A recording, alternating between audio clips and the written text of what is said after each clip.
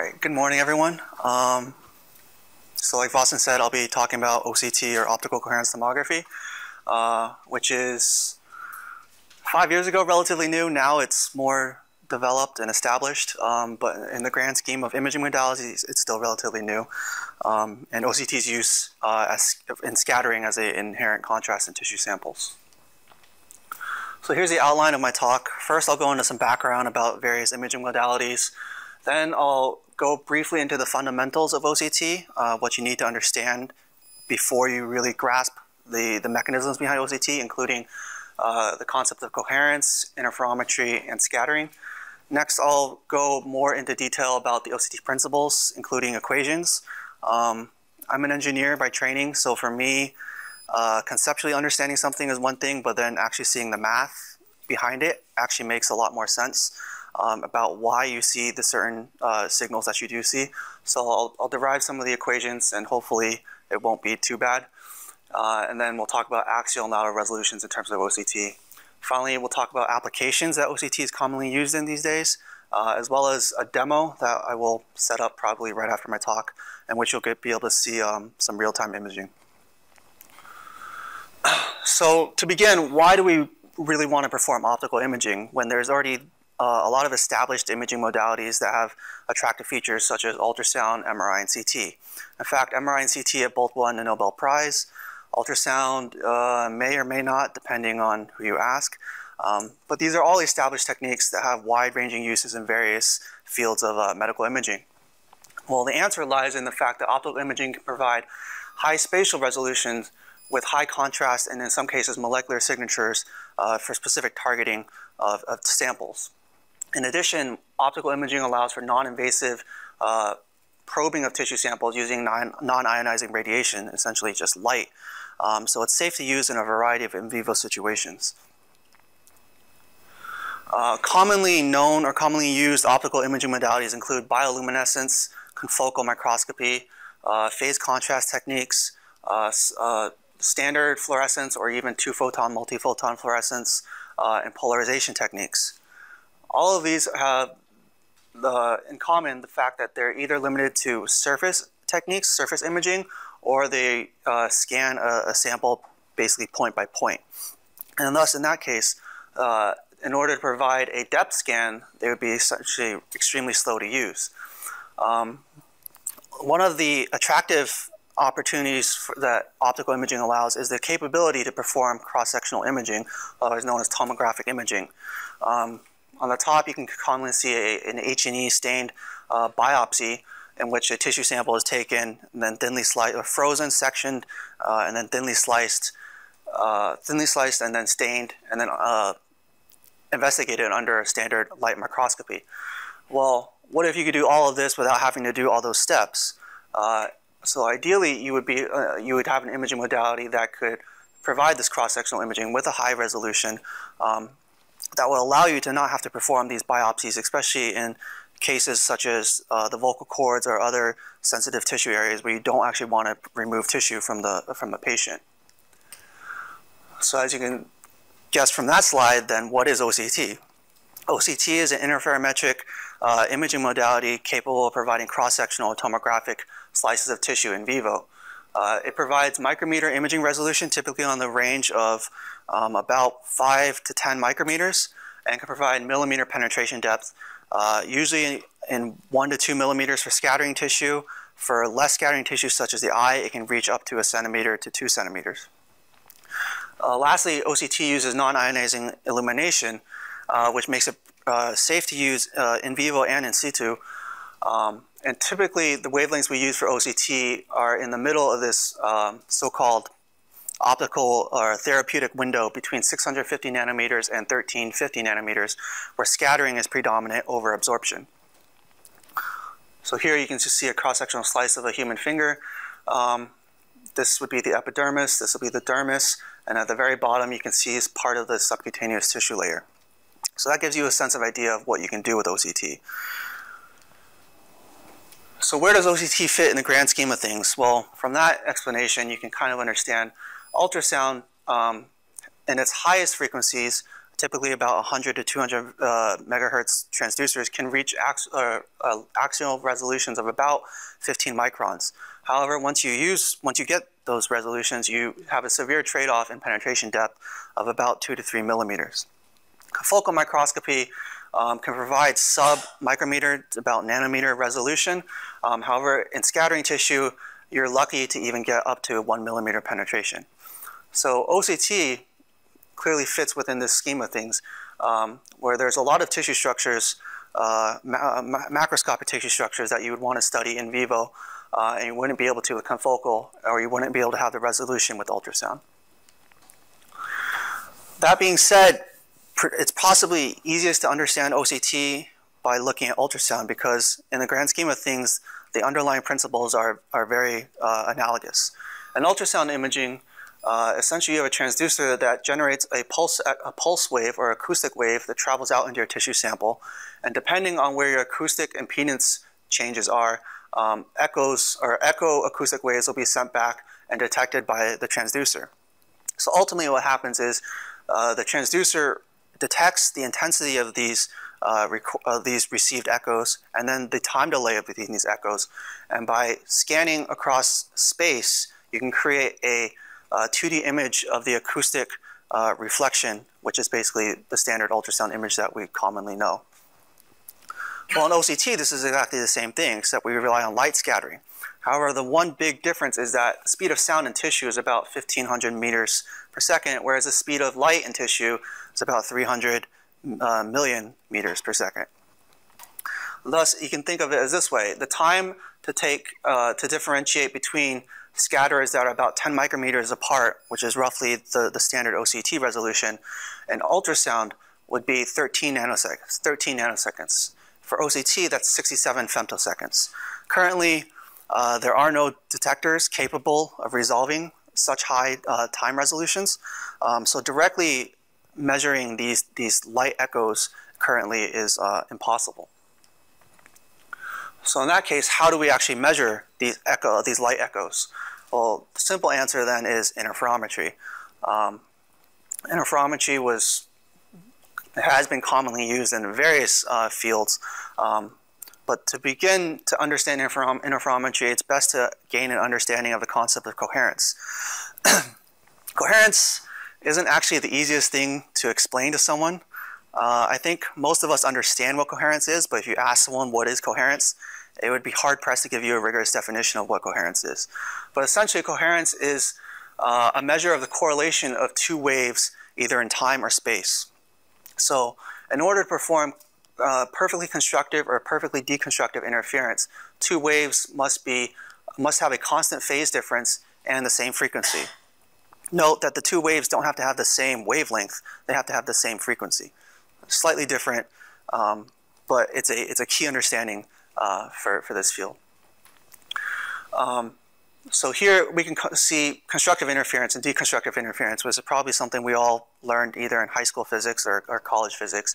Basically, if you have two waves with the same frequency and they have zero phase difference in between them, they will have constructive interference in which the sum of the two waves is larger than each of the two individual waves. Likewise, for deconstructive interference, the sum of the two waves is less than the amplitude of the two waves when they're 180 degrees out of phase. So as I mentioned earlier, you can have two types of coherence. There's spatial coherence and there's temporal coherence. Spatial coherence is a measure of the correlation of waves between 2 points in space. Temporal coherence is a measure of correlation between a wave usually and a copy of itself with different delay periods in time. So on the bottom left here, you can see a wavefront moving across space that has infinite spatial coherence and infinite temporal coherence. You can see it's infinite spatial coherence because the wavefront doesn't change as it propagates through space, and it has infinite temporal coherence because the phase relationship between each of these waves is constant. On the right here, you can see a wavefront that has poor spatial temporal coherence and poor spatial coherence and poor temporal coherence. However, once it reaches this slit, it only allows a little bit of light to travel through, and after the slit you get high spatial coherence, but still poor temporal coherence.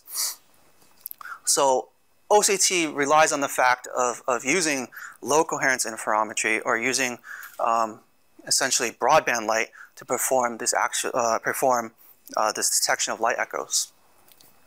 So low coherence interferometry. In the simplest case, if you have an interferometer, which is essentially just light, a beam splitter, half of the light goes to one mirror, half of the light goes to another mirror. They recombine and they're detected by a detector. In the simplest case, you have a monochromatic wave, which is just a wave with a single wavelength. So if you measure the interference pattern as a function of the path length difference between these two arms, so if mirror 1 is moving back and forth, and then delta z is the path length difference between the sample arm and the reference arm, and you plot out the interference pattern, you can see you could alternate between constructive and deconstructive interference. And this is because as you move this mirror basically half a wavelength away, the resulting wave is 180 degrees out of phase with this wave, and you get deconstructive interference. Thus, the intensity distribution, or the intensity measured by the detector, is proportional to a cosine whose frequency is dependent on the wavelength, or wave number in this case, and the difference between the two path lengths. Next, if we introduce, instead of using a single monochromatic light source, if we use a laser with two wavelengths still near each other, you can see that the interference fringe for the two wavelengths, still both of them have constructive interference near zero path length because cosine of 0 is still equal to 1. However, as you go towards increasing path lengths, because they have a different wavelength or wave number, the frequencies are different. Thus, when you look at this, the summed interference at the detector, you can see that now you have this interference fringe, but there is a modulated envelope on top of it that reduces visibility of the interference fringe for larger path length differences. Next, we go to the case where we introduce another wavelength, and as you can see, again, the modulation envelope shortens in width. And again, you add another one until the final case in which you use a broadband light source, and you get a very, very narrow envelope in which you can have interference. And this envelope is defined by a width defined by the coherence length, LC, which is something I'll derive later, but suffice to say it's incredibly important for OCT imaging. So what this is essentially saying is that there's a path length difference that the two arms must be within in order for an interference fringe to be visible. And this is what we call coherence gating. So if the two arms have a path length difference larger than this coherence length, the visibility of the interference fringe essentially drops to 0. So then the operating principle, or a high level for OCT, is then that we take our low coherence light source, we split it into a beam splitter, and we project it onto a reference mirror, and we have a scattering surface. In this case, we have 3 idealized, essentially ideal scatterers in the sample arm. So the reference arm, as we move back and forth,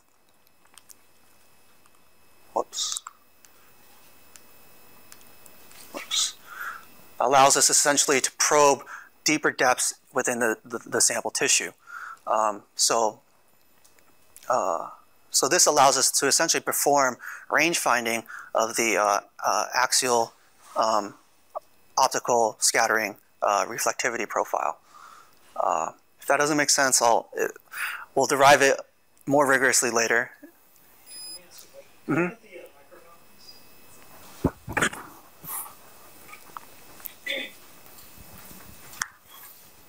So Joe, you just right before you went to OCT, you talked about the concepts of spatial and temporal coherence. Mm-hmm. And you also showed situations where you had poor temporal coherence but good spatial coherence. So mm-hmm. in this idealized case, are you relying both on spatial and temporal coherence, or are you relying only on one? In this idealized case, we're having a collimated beam on the reference arm and a collimated beam in the sample arm. So we require high spatial coherence. As light travels through tissue samples, it becomes less spatially coherent. But in this case, idealized case, we want, this is high spatial coherence, but low temporal coherence. Right, so you could get away with something that has yes. low, poor temporal coherence and yes. still have very high performance as long as there's no scattering. Yes, the poor temporal coherence in this case is actually desired because it allows us to have this small coherence length, which as we move forward, you'll see the importance of that. So to reiterate, so actually that poor temporal coherence comes about due to the broad bandwidth of the laser. Yeah. So as we add more and more wavelengths to this, we reduce the width of the modulation window, or we essentially reduce the coherence length of the laser. Okay. So I don't actually know how much of scattering you covered. Did you cover this? Yes, but you can do more. Okay. Then I'll just go through this fast. So the scattering regime is broken up into two predominant regimes. There are other cases of scattering, but for the most situations, we refer to as either Rayleigh or Mie scattering, and Rayleigh is just is a special case of Mie scattering. Rayleigh scattering occurs when particles are typically less than the wavelength that you're using, the wavelength of light that you're using, whereas Mie scattering typically occurs when the particles are greater than or equal to your wavelength. Rayleigh scattering is usually highly isotropic, whereas Mie scattering, as the particles get larger and larger, becomes more and more anisotropic, meaning typically scattering occurs in the forward direction. Rayleigh scattering is also the reason why the sky is blue, and it's also the reason why the sky is red at sunset, because as at sunset, the light rays from the sun have to travel through more air, and as they travel through more air, the blue light becomes scattered more and more until essentially you're only left with red light. But in terms of OCT for visualizing biological tissues, such as cells, typically we're predominantly in the Mie scattering regime. So, as I mentioned earlier, OCT is heavily reliant on scattering, and such scattering is the inherent contrast agent in OCT. So therein lies the challenge of how do we separate the desired scatterers from the undesired scatterers in OCT. By undesired scatterers, what I mean is, in this case, in a highly scattering tissue, as you interrogate the tissue, you have these, in this case, the yellow scatterer, which is a ballistic backscattered photon. These are the photons you want. They undergo single scattering. They hit a particle and they go back straight to the detector. You also have these also have these scatterers, which are known as small angle scatterers, which typically scatter once or twice and then go back to your detector. But you also, in the worst case, have these multiple scattered effects, which light basically scatters multiple times, 5-6 times or more. And these are the undesirable scatterers. For OCT, or at least for biological tissue, the scattering coefficient is typically on the order of about 50 to 100 inverse micrometers. And it's even higher for blood. So what happens is, for these single scatter photons, they allow us to directly interrogate this tissue layer in depth. Whereas these multiple scatterers, because they scatter multiple times, they have different time delays. And they essentially, when we look at the OCT fringe, if these two photons were essentially launched at the same time, when they arrive back to the detector, they're actually at different time points. Whereas this photon is telling us information about this depth. This photon is actually arriving back at the detector with photons that were launched later, and thus reducing the resolution that we can achieve at that point. Does that kind of make sense? Okay.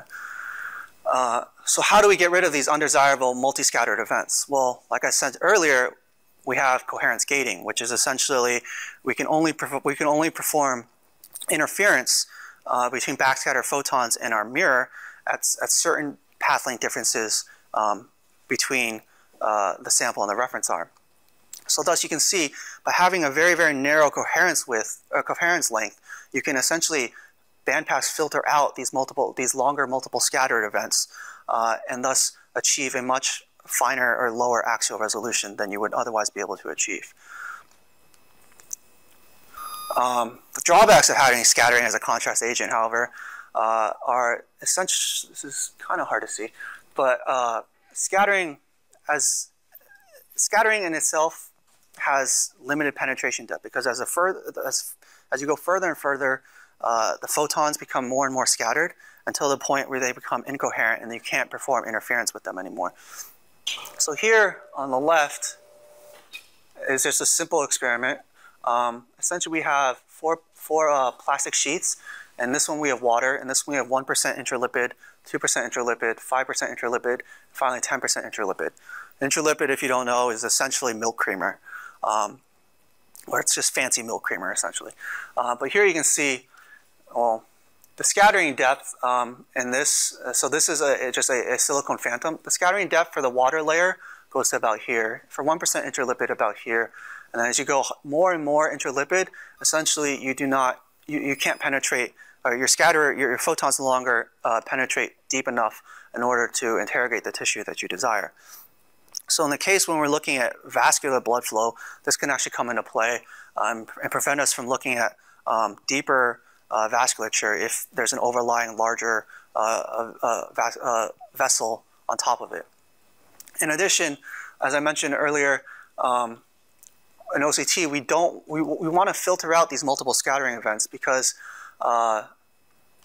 they essentially reduce the axial resolution, because they're interfering, or they're interfering with delayed photons, which are supposed to be interrogating a different depth. So this is actually performed using Monte Carlo simulations by Dr. Rikong Wang over at University of Washington. And here you can see, in this case, the circle line is the measured axial resolution as a function of probing depth for a anisotropic scatter with a G factor of about 0.7. G, did you cover G? Okay. Well, so G factor is basically how a measure of how forward scattering or how backward scattering the tissue is. So as you go to higher scattering, in this case the square and the diamond, you can see that the axial resolution, or actually no, just the square, the axial resolution falls off as you increase the number of scatterers. And in this case, the diamond is actually higher anisotropic scattering. So this is a G factor of 0.9, which means the scatterers are no longer scattering off to the sides. They're mainly forward scattering. And the reason why this is actually less is because forward scattering actually increases the number of small angle scatterers that actually arrive back at the detector. Likewise, the last drawback, or major drawback with scattering contrast, is the fact that there is no selectivity. What you get is what you get. Scattering, typically, if you go from 800 nanometer to 1.3 nanometer wavelength, the scattering isn't going to change as a function of wavelength. The dependence on wavelength is very limited. So you don't, unlike absorption-based techniques such as fluorescence, you don't get molecular sensitivity. So you can't actually filter out specific targets in your sample. Okay, so now we'll begin some of the math derivations for OCT. I'll try to go through this step by step. If anyone has parts where they don't understand, just stop me. But yeah.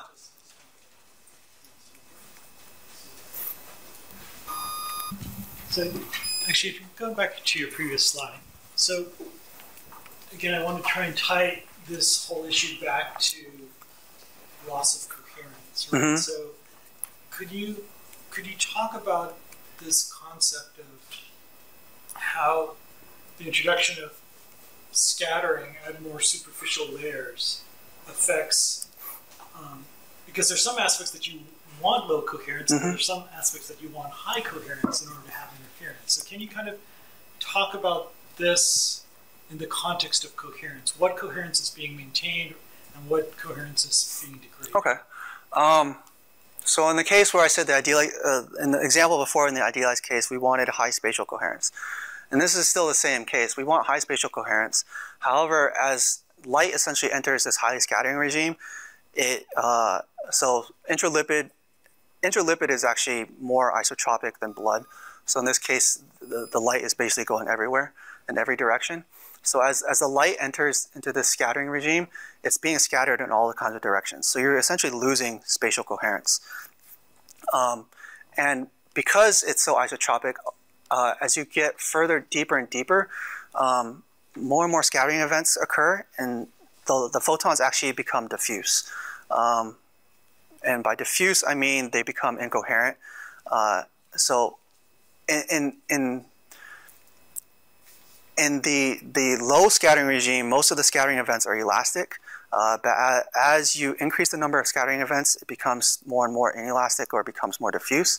And in that case, you cannot actually perform interference with your reference arm light. So yeah. Joe, if I might add, is that one thing that's interesting is that when you have the low G values, not only is your axial resolution degrading, but you can't probe deeply because at a large depth, you don't have any photons left that have maintained spatial coherence with the source. Essentially, the number of backscattered photons is already really, really, really low in this case. The only reason we can see it is because interferometry has very high sensitivity. But as you go further and further deeper into highly scattering medium, essentially the number of backscattered photons that can make it through all of this and make it all the way back to your detector pretty much becomes undetectable. And that explains essentially why, or partially explains why your axial resolution just drops and the visibility drops as you go further and deeper into tissue. Okay, so in this case, it's best to begin by just looking at the illumination, the electric field of the illumination source. So in this case, EI is the electric field of the laser. SKW is the complex amplitude as a function of wave number and angular frequency. And then cosine kz minus omega t is just your wave equation, which is what you get when you solve Maxwell's equations for a wave in space, 2D space. So this, the electric field, or the light, essentially gets split into the reference arm and the sample arm, as I said before. So the electric field, the returning electric field from the sample arm can be described as this. It's this factor of square root of 2 is because we're looking at the electric field and not power. The beam splitter essentially halves power, so electric field power is proportional to the electric field squared. So the electric field has a square root of 2. And this RS is essentially the electric field reflectivity of this mirror. And this ranges between 0 and 1. So the returning electric field from the sample arm is here, and the returning electric field from the reference arm is here. The detector intensity is, as I mentioned, proportional to the electric field squared, but it's also, we also perform a time integral over the detector response time. So essentially, the detector response is proportional to rho over 2, which is the detector responsivity, or the gain of the detector, times the time integral of the electric field squared, and the electric fields sum together. So by expanding this, when we're doing the electric, since we're talking about the complex electric field, it's actually, when you square it, it's the electric fields times the conjugate of the electric fields. And then when we substitute the electric field back into this equation, we arrive here. So this is just simple substitution. And we can actually simplify this by removing out this omega t term, because again, we're performing the integration. We're performing an integration of this detector signal over the response time of the detector, and the angular frequency of light is so fast that in terms of the detector response time, essentially it's not oscillating in time. Yeah. Just a question on cosine 2K. Hold on a second. I'm sorry. Just a question on your cosine 2kz sub s minus omega t. Where did that 2 come Oh, sorry. So the 2 comes into play because the light has to travel this distance once and twice. I see. Thank you very much. Sorry about that. I should have brought that up. Thank you for that. So again, we simplify because we're taking the time the time integral over the response time, and then we expand this term, and we get that the detector current or detector signal as a function of wave number, or the spectral signal, is equal to sk is essentially just the time integral of the complex electric field, and it's basically the power spectral shape, the power spectral density of the laser. So basically just the power distribution as a function of wavelength for the laser. So it's sk, this power distribution, times rs, which is basically the square of the electric field reflectivity, which is now just power reflectivity. So rs squared plus rr squared, plus here we have this modulation term that fluctuates as a function of path length difference between the sample arm and the reference arm and the spectral wave number. So here, as you can see, just simplifying, we have this DC term, which doesn't have any oscillations, and then we have a cross correlation term, which oscillates again as a function of path length difference in the two arms. So in this case, this is the ideal case where we only have one sample reflector. However, when we're performing actual imaging, there's never just one sample reflector. There's essentially infinite sample reflectors, and it's just an infinite delta train. So in this case, we can just take a simple case of 3, and we can just call the RSZ, or the sample reflectivity profile. And this is actually what we're trying to solve for when we look at OCT. It's just a summation of individual sample reflectivities times a delta function. So now when we plug in this RSZ back into that equation, and we expand terms, we essentially get, still we have this DC term, RR, except now we have summation of RS, RN. And now we have cross correlation terms, again, this term, so the summation of all of these terms. And then we also have autocorrelation terms. And these autocorrelation terms arrive basically as just, it's the interference between reflections, between sample reflections. So it would be this interference term, and this interference term. So again, the desired signal that we're trying to recover is the sample reflectivity. So to note here, so this DC term, essentially we can ignore, or we can filter out because it's DC, and our desired term actually has a frequency to it. So we can perform essentially lock-in amplifier or lock-in detection and only recover this signal. And the autocorrelation terms, typically the sample reflectivities are very small compared to the reference reflectivities. So your reference reflectivity will typically be on the order of about 0.9 to 1. Sample reflectivities will be, if you're lucky, 0.1, but most of the time not even that high.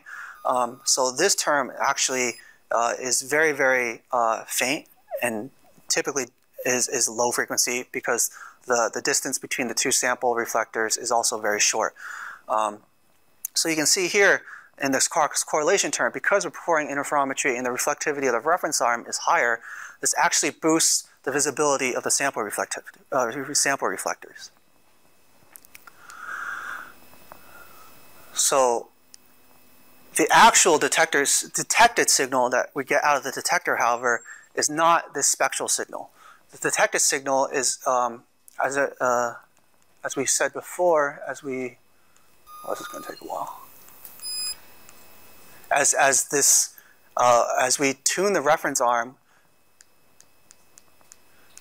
the detected signal is a function of the path length difference between the two arms, and is actually the integral of the spectral signal over your entire bandwidth, or over your entire the total number of wavelengths that you're using. So if we perform the integration and write it out, you can see here that again you have this DC term, and then here you have a frequency modulated term, and then this is actually a Gaussian. I don't know how many of you remember statistics or whatnot from college, but this is actually a Gaussian. So we have this interference fringe that fluctuates as a function of the path length difference between the sample reflectivity, or the sample reflector and the reference reflector, and then it's modulated on top of it by this Gaussian that has a width dependent on the spectral bandwidth K of the laser. So just making sure everyone understands that, right? So we have a spectral oscillation right? Which is what we typically, what you're used to seeing for the fringe, that fluctuates as a function of the path length difference. And on top of that, like I said in the earlier low coherence interferometry, we have this Gaussian that modulates the visibility of that envelope. So Joe, so just to reiterate, so what's of relevance with respect to lateral resolution of an OCT system is essentially the delta K squared term, right? Axial resolution. Axial. Axial. You said lateral. Oh, okay. I meant axial. Axial resolution. Depth resolution is governed by basically the width the of width. the Gaussian. Yeah. Right. So here, you can see it in action. So for these sample reflectivities, the actual detected response, as we basically the reference arm is moving in space, and then we're probing these spaces in the sample arm. You can see that there's a fringe that fluctuates based on the path length difference between the two arms, and then also this envelope, which is dependent on the spectral width of the laser. So I have another question, Joe. So it looks as though you know what the frequency of this oscillation would be in the fringe itself. Exactly. So the question is that, I mean, in reality, in your tissue, it's fully heterogeneous. Can you use the fact that you know what the frequency of that oscillation should be, such that you can find kind of the mean centroid of that envelope and then look for any other frequencies that are different from that frequency to see if there are other scatterers that are embedded in that fringe? Yep. So what happens is, as you scan through this depth, as your reference arm is moving, it's creating a essentially Doppler frequency, and that determines essentially what this frequency in between these fringes are. And then so you can perform what we call lock-in detection, or you can perform demodulation. Essentially, you bandpass filter around a certain amount of frequency, and you only detect around that frequency. And so your desired fringe, so this signal is actually not, so this is actually zero. This is actually some DC level. So this DC level, you can actually be removed by only looking at, by bandpass filtering and only looking at the frequency components that you want. And this actually allows for a very, very high, or a very large sensitivity increase for OCT detection, and which is one of the reasons why OCT is actually feasible. Without this, the sensitivity of OCT would probably be about 10 to 20 dB lower, and so imaging would be actually very, very hard in biological tissue.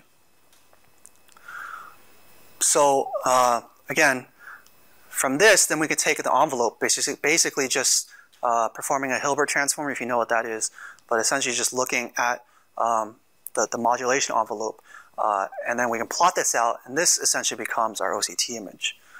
So from here, I believe this is the next slide, you can see that by using, again with the modulation envelope, by using a laser with a narrower bandwidth, this modulation envelope increases in width, or the coherence length increases.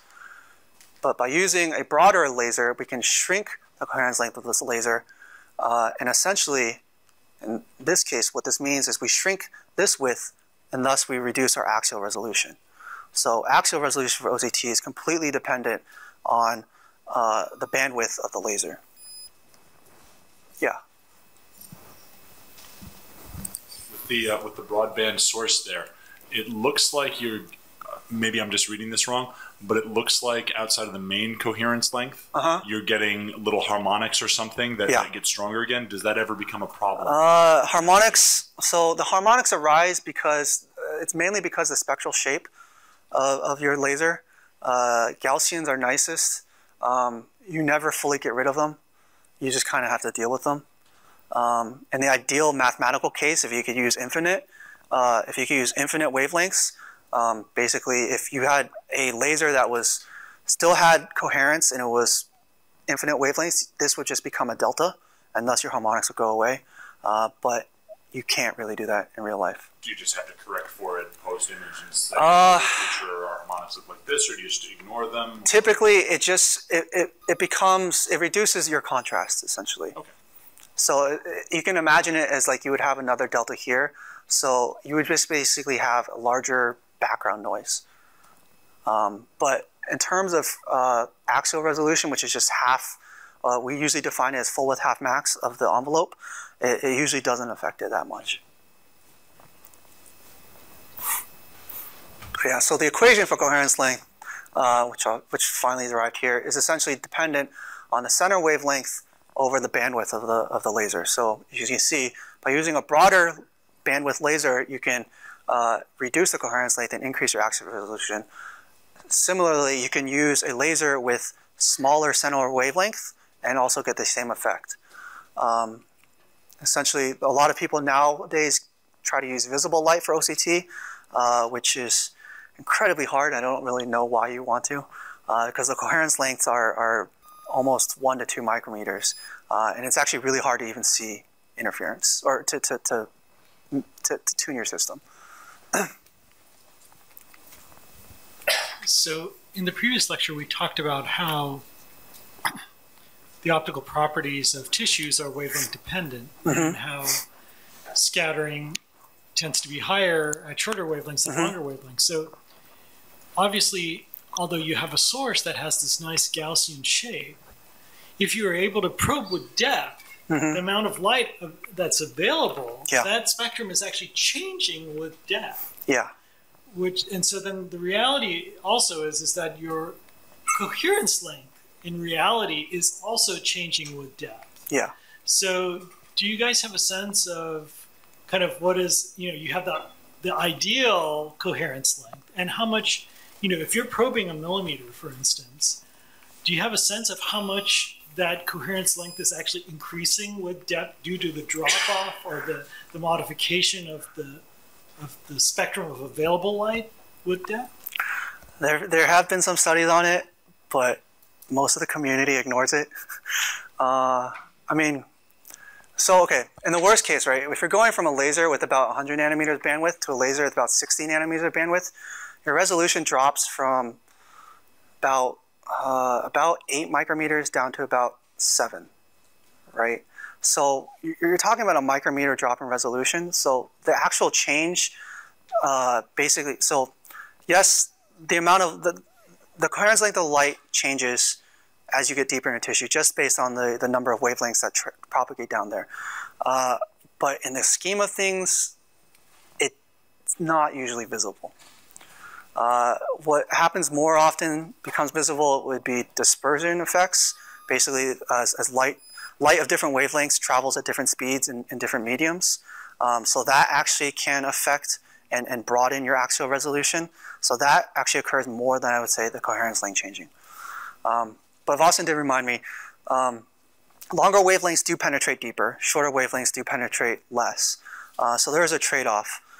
Typically we do, most of our tissue imaging is done at 1.3 nanometers because there's a nice minimum in the water absorption at 1.3, and there's very little hemoglobin absorption at 1.3, so we can actually get about 1.5 millimeters into normal tissue.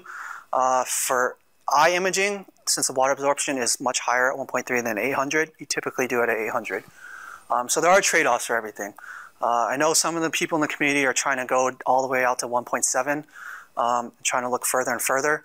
But again, as this increases, this is a factor. This is also squared. To achieve the same axial resolution requires a much broader source. So it's very difficult. So axial resolution is completely source dependent. Lateral resolution, on the other hand, is just as with most other optical techniques, completely optics dependent. So the optical resolution, typically, if you use just a Gaussian estimation of this lens, is dependent on the wavelength, the focal length of the lens, and the diameter of the illuminating beam. Or you can express it in terms of the numerical aperture of the lens. Likewise, the depth of focus is dependent on the lateral resolution and the wavelength being used. So I don't know if anyone noticed it or whoever remembers Fourier transforms, But one of the important things, so everything I explained to you before where we're scanning the reference arm in space is what we call time domain OCT. We call it time domain because we're actually scanning, different depths as a function of time. However, if you look closely and you look at this relationship that I put up earlier, the detector current that we detect at z, or essentially time because we're scanning depth as a function of time, is the integral of the spectral signal across all of the spectrum. And if you know anything about Fourier transforms, or if it looks familiar at all, you'd be right to say that there is a Fourier relationship between the depth signal and the spectral signal. And essentially what you can do is essentially take, if you can detect the intensity signal as a function of wave number, or the spectral signal, you can immediately take a Fourier transform and recover the depth signal, the depth reflectivity of the sample. So there's two main techniques to do this. One is called spectral domain OCT, and the other is swept source OCT. In spectral domain OCT, the idea is you still have the broadband source, so it's the same as the time domain case. However, at the detection end, instead of being detected by a detector immediately, you use a grating and you separate the light as a function of wave number. And then you use a CCD camera which has multiple pixels, and you detect each wave, or you detect individual or discrete wavelengths as a function independently of each other on the detector. So you immediately detect this IK. And the term is swept source OCT, which is actually probably the predominant technique used today. Instead of using a broadband source, you use a tunable laser. So as a function of time, the wavelength is changing. So the wavelength will start from basically 1250, and at the end of the sweep, it'll end at 1350. So in this case, you have a time-encoded laser where at each discrete point in time, there's a discrete wavelength. Well, I say discrete, but it's continuous. And this allows you to directly detect the signal as a function of time, because your signal is already separated into spectral components. So in both of these cases, you directly perform the Fourier transform, and you recover the OCT signal. And they also have the nice advantage of, for Fourier domain techniques, they have a increased sensitivity advantage over traditional time domain techniques, which I won't derive here because it gets really messy. But essentially, because we're probing, in the spectrometer case, we're probing multiple channels at the same time, where m is the number of channels. And in swept source OCT, we're probing multiple depths at the same time. We're probing multiple depths all at once. You get this m/2 increase in sensitivity. This factor of 1/2 actually occurs because if you know anything about Fourier transforms, when you do a Fourier transform on a real signal, essentially you get your desired term, and you also get a complex conjugate term on the other end. So this actually reduces half your imaging range, so we reduce the sensitivity by a factor of 2. However, spectral domain and swept source OCT have numerous advantages beyond sensitivity. They're also incredibly fast compared to old time domain OCT systems. So this was actually from 2016, but I think this is actually out of date already.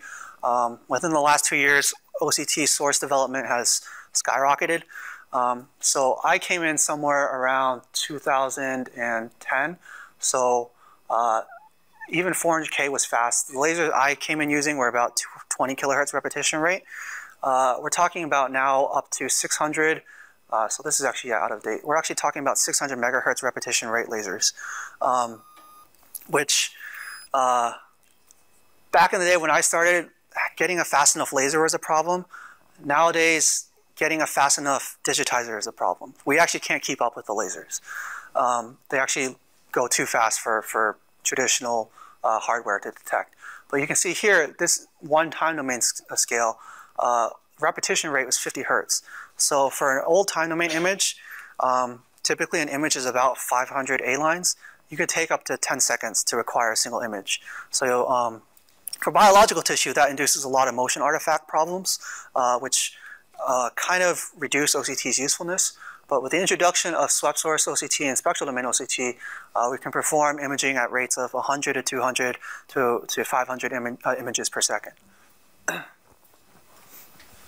So Joe, clearly we see that the imaging speed is increasing, but it sounds like there's something intrinsic to laser technology such that as you desire faster repetition rates, the spectral bandwidth is getting narrower and narrower because your actual resolution is getting poorer and poorer.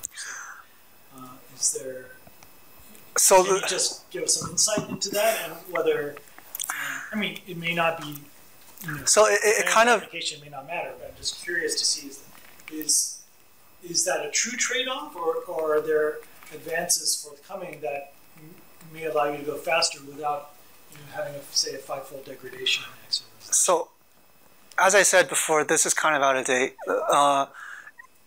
Laser topologies are incredibly complex. Every laser topology has advantages and disadvantages.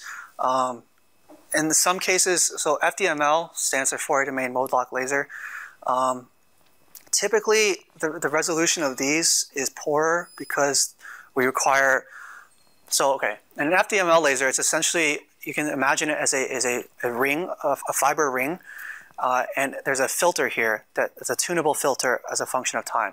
So it's constantly lasing light, but as a function of time, the wavelength of the light being lased changes.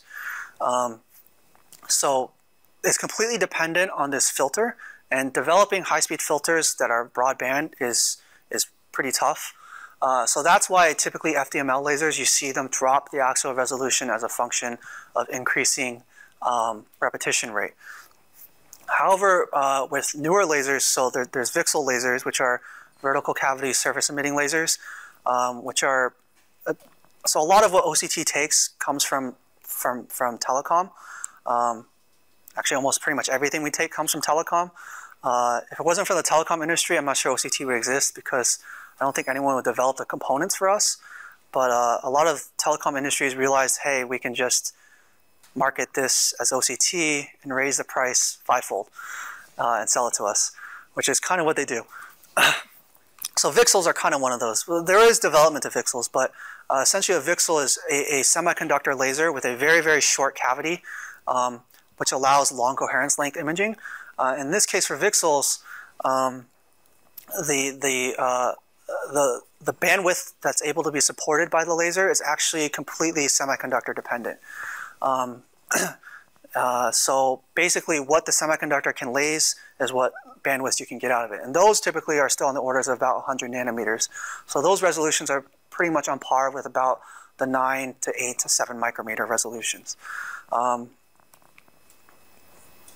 There are even more laser topologies, but I won't really get into it. But suffice to say, there is trade-offs. Typically, the faster you go, the lower your sensitivity is, just because the detection bandwidth of your system has to go up, and when your detection bandwidth goes up, your sensitivity usually drops.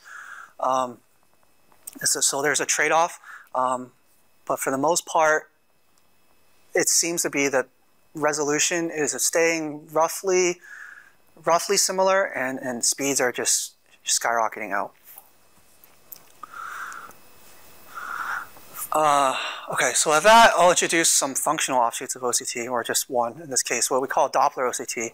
And Doppler OCT was actually pioneered by my advisor over at the Beckman Laser Institute, and it takes a lot of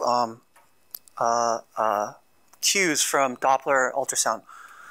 So the idea here is just like when you hear a police siren coming towards you or away from you, there's a frequency shift in the sound, basically based on the velocity of the emitting source. So the same is the case for light.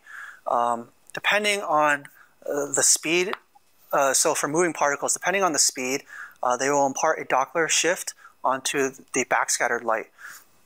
And so the amount of Doppler shift is defined as basically the change in the amount of velocity change over the speed of light times the center frequency. So we can simplify this in terms of this scale. So if we have our red blood cells traveling at a speed of v, and then at an angle of theta relative to our interrogation beam, then the Doppler frequency shift caused by the red blood cell motion can be defined as just 2 times the velocity times the cosine theta over the center wavelength being used. So for many years, people perform this measurement by essentially doing short time Fourier transforms, basically looking at breaking up your spectral signal into smaller subsets and then looking at the Doppler shift that way. However, about 8 years ago, it was determined that you can do this simply by looking at the phase of the signal. So again, essentially, the backscatter signal, because it will have a Doppler shift, will either move, because of the motion of the particles, they will either move up or downwards, and this up or downwards motion results in a phase shift in the backscatter signal. And you can correlate phase shift, you can directly measure phase shift as long as it doesn't wrap, by being 2 pi essentially equals into one wavelength of the light source you're being used. Does that make sense? Right, so 2 pi, essentially, if we're using 1.3 nanometers, 2 pi would mean we traveled 1.3 nanometers. So as long as you don't travel past 1.3 nanometers and you don't wrap, you can discriminate how far you move just by looking at the phase difference between 2 points. So essentially, we can describe the Doppler shift as a function of the change in phase over time divided by 2 pi. And that just tells us how much frequency our particles have undergone. So using this, we can now, like I said earlier, we have no molecular contrast. But just because we don't have molecular contrast doesn't mean we can't see things such as blood. So in this case, blood flow, this is a mouse and this is a rat that has their cranium shaved. And then we use OCT and we perform Doppler imaging. So here you can clearly see the color here basically represents, so this is an en-face projection. The color represents the depth of the vessels within the scan. So by performing Doppler imaging, we can find the particles that have high frequency shifts, and then we can isolate those, and then we can clearly see the vasculature within the background noise of the brain. So Doppler allows us powerful tools to essentially measure, in this case, blood cells, which we wouldn't otherwise be able to visualize just based on molecular contrast.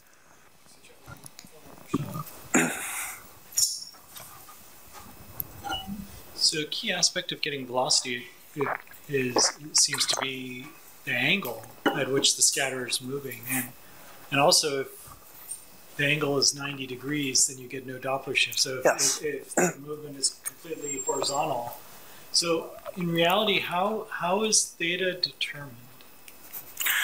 For most cases, you typically put your sample at a slight angle, and then you just assume that's the normal.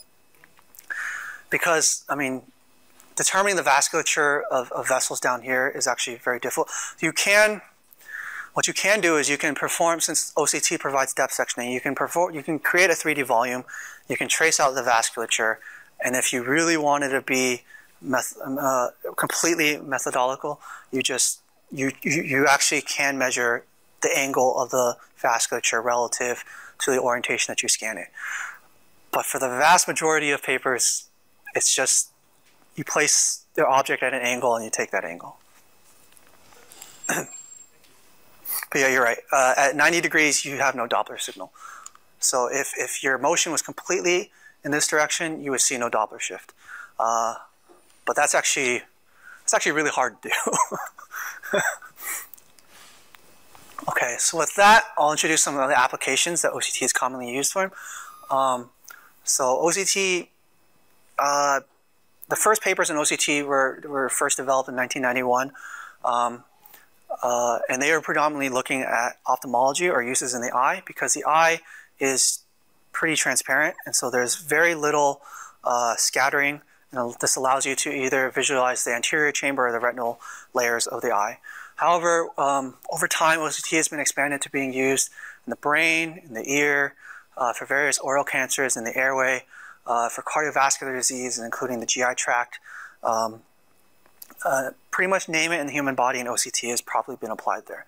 And this is all allowed for because OCT has the nice advantages of being able to use fiber optics to deliver light. So pretty much any thin vessel within the body you can deliver light to. And we can perform OCT imaging. But as I said before, even today, I would say about 90% of most papers published are focused in ophthalmology. Commercially, ophthalmology is where OCT is strongest. However, cardiovascular imaging has also increased. But the simple idea here is you have a light source, you perform sample scanning across the eye. In this case, you can either focus your light onto the anterior chamber, or you can use the lens of the eye itself to focus on the retinal layers. And you can perform cross-sectional imaging, and you can visualize the sclera, the cornea, the aqueous layer, including the lens. So this was an old time domain image. In this case, you're able to perform in vivo measurements basically on the thickness of the aqueous layer. And then here is a more recent image of the retinal layer using Fourier domain OCT. You can clearly see the sensitivity advantage between Fourier domain OCT and time domain OCT, although this is averaged. And the high axial resolution of the system allows for essentially fine segmentation of the various layers within the retinal epithelium. But even beyond that, what OCT is commonly being used for these days is angiography. And in angiography, we're essentially performing correlation of the scattering contrast. So essentially, vasculature, because it's in motion, typically has a lower intensity comparing to outline tissue. And so we can perform correlation to find cross-correlation across images to find these spaces, and then highlight the areas that have high correlation which correspond to vasculature. In this case, we're performing sectioning within the retinal layer of various layers, and you can see the complex vasculature. So this is angiography. This isn't Doppler. So angiography tells you where there is blood flow, but it doesn't tell you any information about the speed of the blood flow or the frequency of the blood flow, whereas Doppler can actually do that. And then more recently, groups have been able to perform whole eye imaging, which is essentially using super long coherence, I shouldn't say coherence, like super long imaging range lasers that allow interrogation across essentially the entire eye. So in this case, you can actually see this is a 3D projection of a patient. You can actually see the surrounding tissue around the eye, the anterior chamber, and also the retinal layer, all in one OCT scan. So instead of having to perform separate scanning, changing the optics to also focus down here, you can just perform single scanning at once.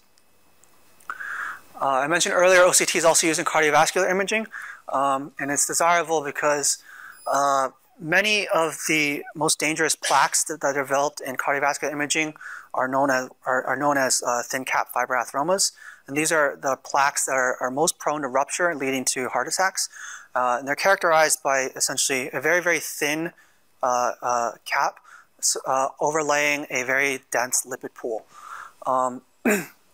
So traditionally, ultrasound techniques, because their resolution is poor, can't really visualize this thin cap very well. They can see the lipid pool, but OCT allows us to actually visualize these pool. In addition, OCT allows us to better visualize stent placement. So on the left, you can see the initial placement of a stent. You can see the shadows caused by the metal wires on the stent. And on the right, you can see a stent that's been placed, but has a new intima layer growth around that has basically encapsulated the stent. You can still see the stent surrounding here. So what our group has pioneered, this was actually done by one of the grad students who graduated last year. She worked on intravascular and OCT integrating it with intravascular IVUS.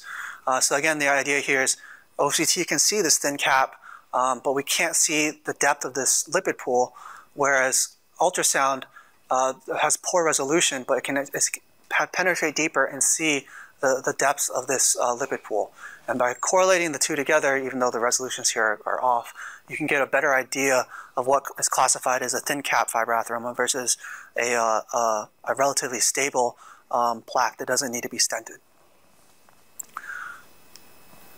I mentioned earlier OCT, well, I've mentioned multiple times, OCT has no molecular contrast, But because we're using light, we can integrate OCT with various other imaging modalities such as fluorescence, which can provide us imaging contrast, which then we can overlay on top of our OCT image. So here, we're performing OCT imaging combined with near-infrared fluorescence. So this circle around here represents fluorescence intensity, whereas the center here is the OCT scattering intensity. This is IVIS scattering intensity. So now we can actually look where in the OCT images are where there's thicker lipid substructure underneath.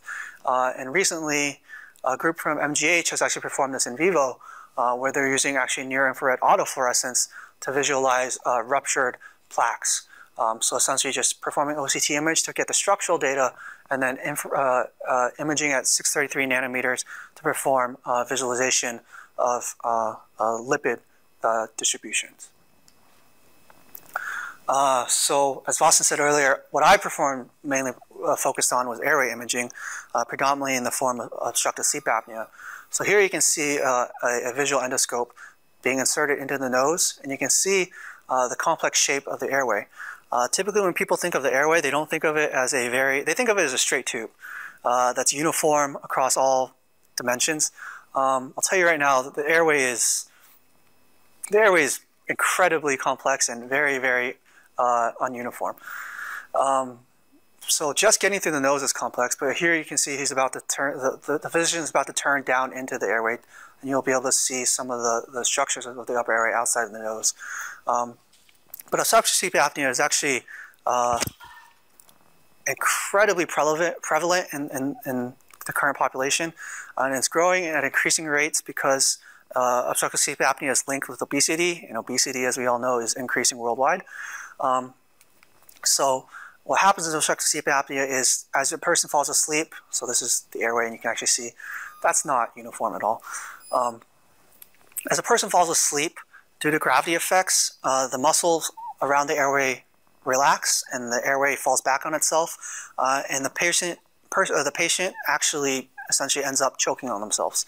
So they'll go through periods of like 5 to 10 seconds where they're not breathing and they're choking. Then the brain will send arousal signals. They'll wake up, they'll maybe turn a little bit, move around, so they'll establish breathing again, and then they'll go back to sleep.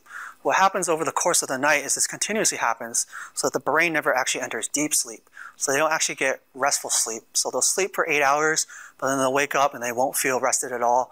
They'll be drowsy and basically feel terrible for most of the day.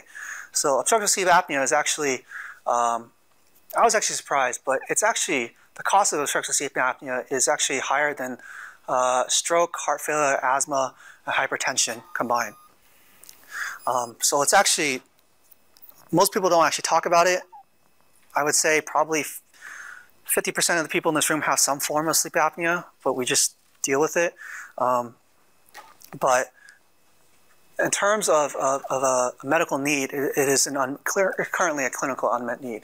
So the reason why it's hard to diagnose obstructive sleep apnea is, again, as you saw in that video, the airway is extremely complex, and it's also dynamic. So in the case where I'm sitting and the physician is inserting the endoscope, my airway looks completely different from when I'm lying down or when I'm asleep. And also, because of the complex nature of the airway, it's actually very difficult to identify where the obstruction is occurring. I was surprised to find out that most physicians typically will just go to the soft palate and shave it off, and then hope that works.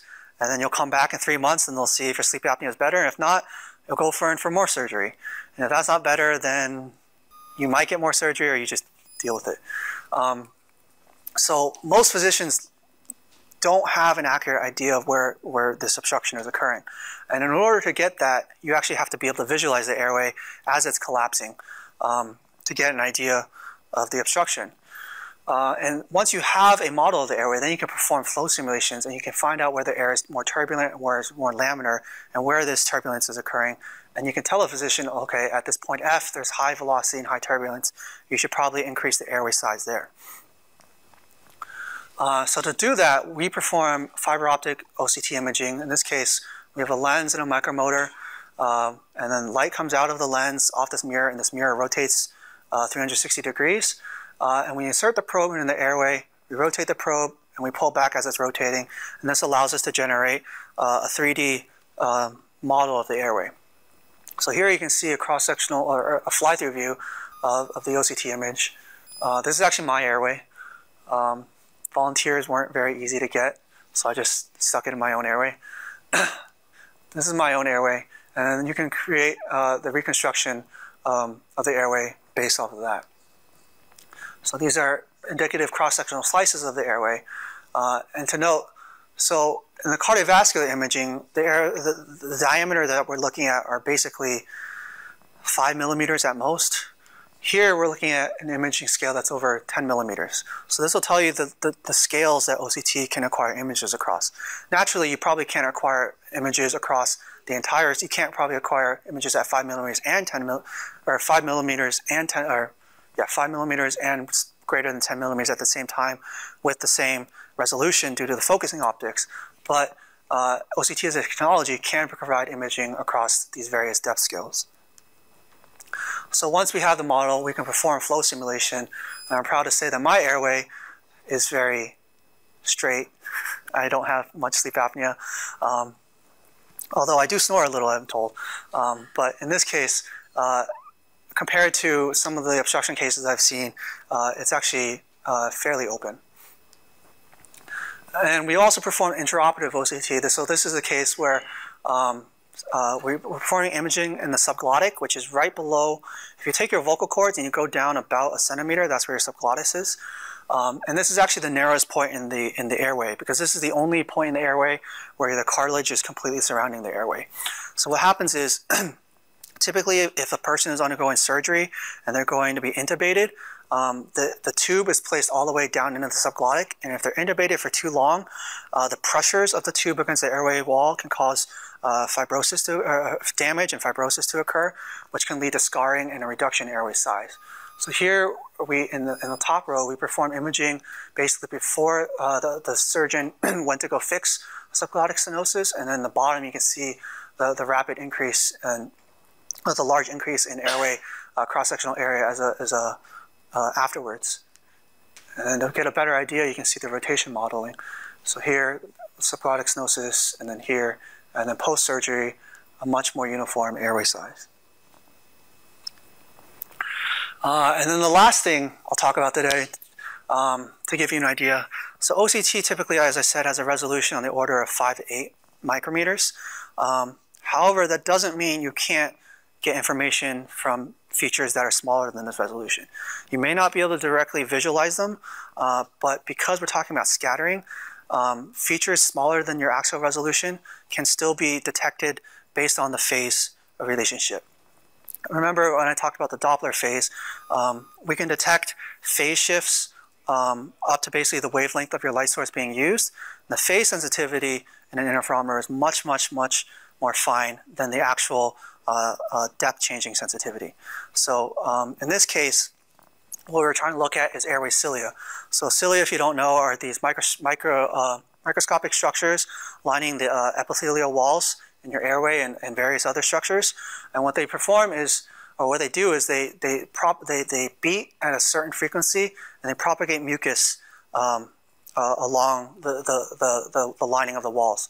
So essentially, when something gets trapped in your airway or in your lungs or as particulate, it gets trapped in the mucus. These cilia beat as a function of over time, and they propagate the mucus, and then you either swallow it or you spit it out. So they're actually the first line of defense for your immune system. Typically, cilia are 5 to 7 micrometers in length. However, over the course of their beating cycle, they vary by on the range of 1 to 2 micrometers. So a complete cilia is just on the edge of what you might be able to detect with OCT. However, typically you won't be able to see much, and the motion induced by the cilia is definitely sub OCT resolution. So cilia are defined. They undergo 2 strokes. One is defined as the power stroke, in which they move very, very fast and rapidly, and that's when they're propagating mucus forward. and then the other is a recovery stroke in which they dip down below the mucus layer and then they move back to the start of the power stroke. They're also defined by this metachronal coordination in which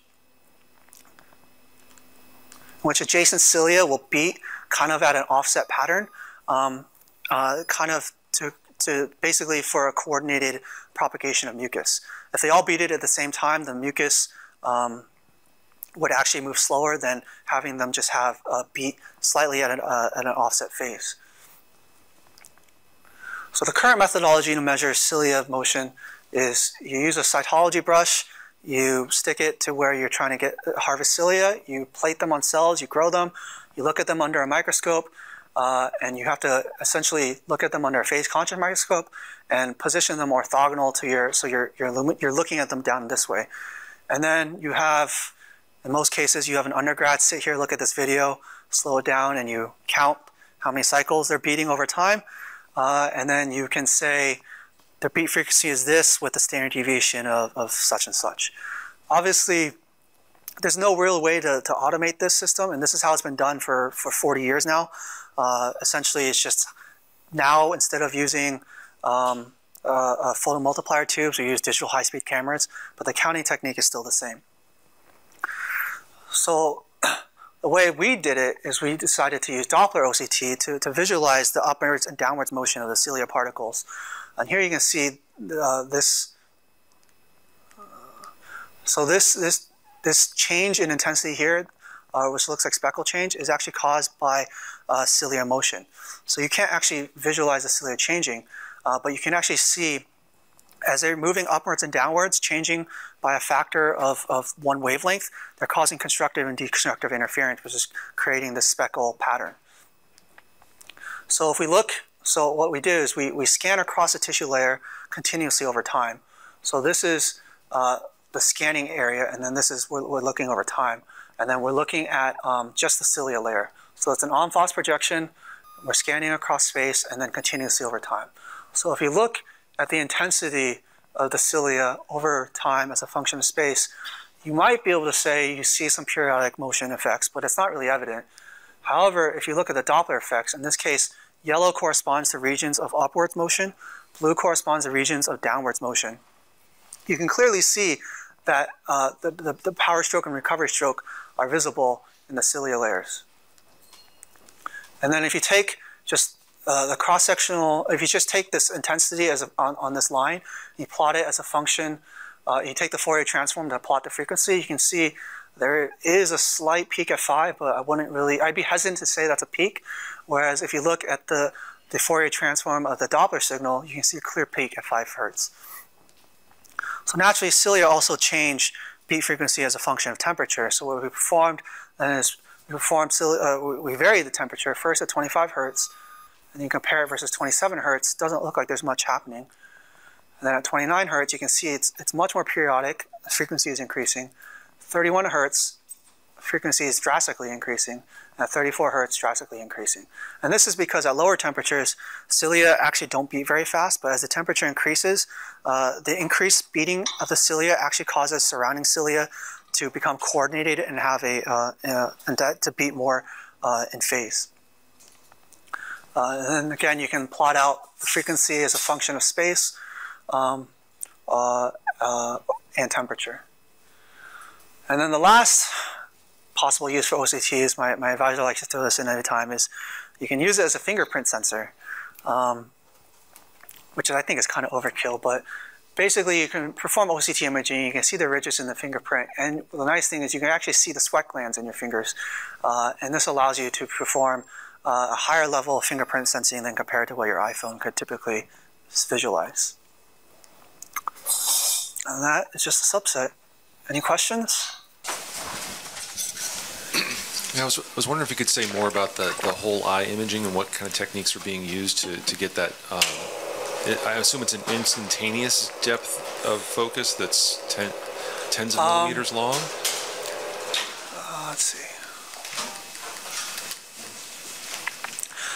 So what enabled this technology, so essentially what they're doing is they're using a collimated beam, so they're not really focusing.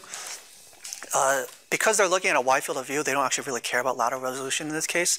This is more just of a demonstration of what they can do.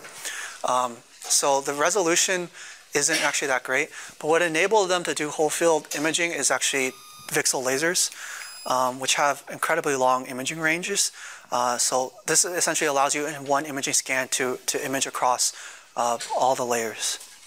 But you're giving up lateral resolution. Yeah, you do give up lateral resolution. Focusing the beam down Yeah. to tens of microns. Yeah, if you wanted a high resolution image, you would still tune your system to focus where you want it. This is more just of this is what we can a technology of what we can do. And then if you increase your scanning field of view so large, then your lateral resolution doesn't really have to be small. You're looking at large features anyways, so it's not really evident. Thank you.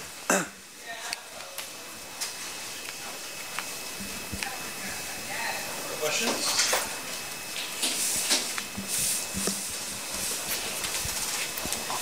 I don't understand about the swept source OCT. So is it coherent or? It's still okay.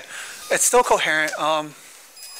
It's a little bit different. So in this case, you have a broadband source that's low coherence, right? In this case, you have a tunable laser, and you can think of it at any point in time.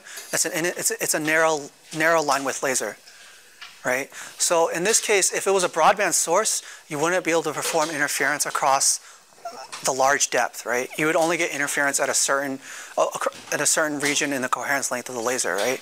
But because this is a tunable laser, so at any instantaneous point in time, it's basically a monochromatic source. It has long coherence length, right? So you can actually interrogate across the entire depth of the sample, and then once you have the spectral information as a function of k, then it's basically a linear equation. Once you acquire them all together, that's when you arrive back at the low coherence regime. Can I ask about the differential detection scheme?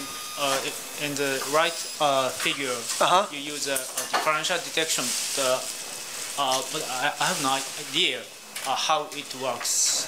How this works? Yeah. Do you need differential? Diffraction? No, you don't. Okay, so the laser itself, you can think of it. It's tuning wavelength as a function of time, right? So over the course of time, the wavelength is looking like this, right? It's not pen. Right. So you have lambda and time, right? So over the course of time, your wavelength is actually increasing, right? So when you sample your interference fringe as a function of time, you're already directly sampling this as a function of wavelength, because the wavelength is encoded in time. So you can directly sample the time signal. Yeah. Why do you use differential detection in this figure? Differential detection? Yeah. You mean this? Yeah. To remove the DC signal. So the interference fringe will have a DC signal on top of it. And so the balance detection allows us to remove. So is it because it is more noise effective? Yeah, it's more noise effective. Thank you very much.